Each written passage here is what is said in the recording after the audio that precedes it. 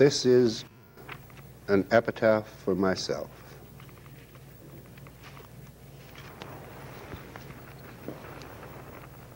When I shall be without regret, and shall mortality forget, when I shall die who lived for this, the things I miss, and you who notice where I lie, ask not my name, it is not I.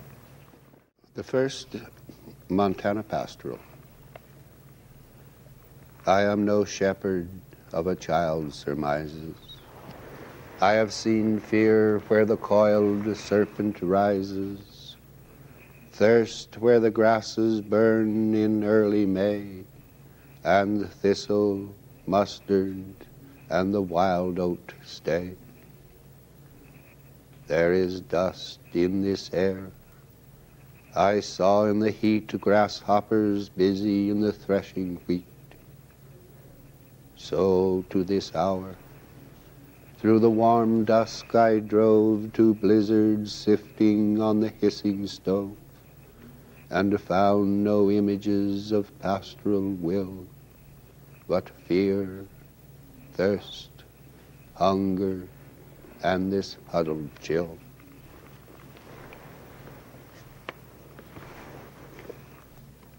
The second is entitled Montana 50 Years Ago. Gaunt kept house with her child for the old man. Met at the train, dust-driven as the sink she came to, the child white as the alkali. To the west, distant mountains, the big lake to the northeast, dead trees and almost dead in the front yard, the front door locked and nailed, a hand pump in the sink. Outside the land of gophers, cottontails, and rattlesnakes, in good years of alfalfa, oats, and wheat. Root cellar, blacksmith shop, milk house and barn, granary, corral, an old world almanac to thumb at night, the child coughing, the lamp smoked, the chores done. So he came to her one night, to the front room, now bedroom, and moved in. Nothing was said, nothing was ever said. And then the child died and she disappeared. This was Montana 50 years ago. A recurrent topic for the epitaph that I have attempted to do the final statement of. Here lies my wife. Eternal peace be to us both with her decease. In another vein, there's a character I call Junior Freud.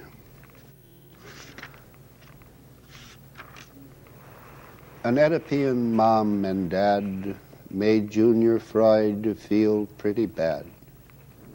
And when they died, he was so vexed, he never after heterosexed. Finally, the modern version of modern love. She has a husband, he a wife. What a way to spend a life. So whenever they are free, they synchronize adultery, and neither one would dare to stop without a simultaneous plot. Two quotations, very brief, occur to me. Unobtrusive profundity, love builds of what time takes away, till death itself is less than change. Or on the the spinster aunt, nor was there anything to give a daily meaning to her life but the blank taste of time.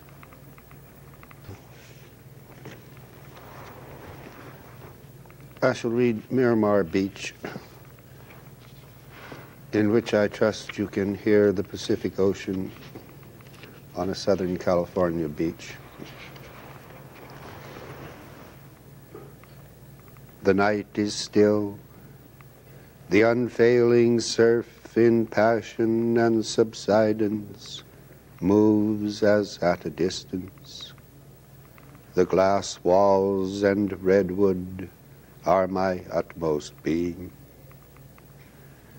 And is there in the last shadow, there in the final privacies of unaccosted grace, is there gracing the tedium to death an intimation, something much like love, like loneliness, a drowse in states more primitive than peace, in the warm wonder of winter sun.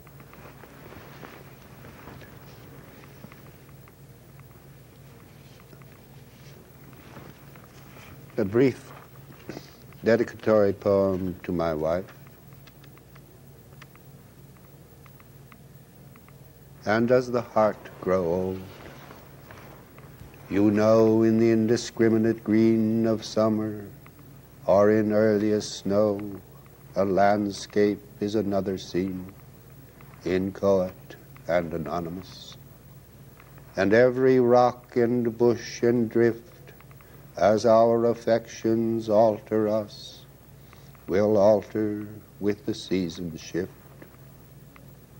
So love by love we come at last, as through the exclusions of a rhyme, or the exactions of a past, to the simplicity of time, the antiquity of grace, where yet we live in terror and delight, with love as quiet as regret, and a love like anger in the night.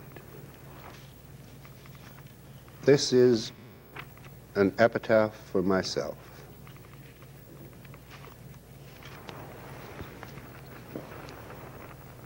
When I shall be without regret, and shall mortality forget, when I shall die who lived for this, I shall not miss the things I miss.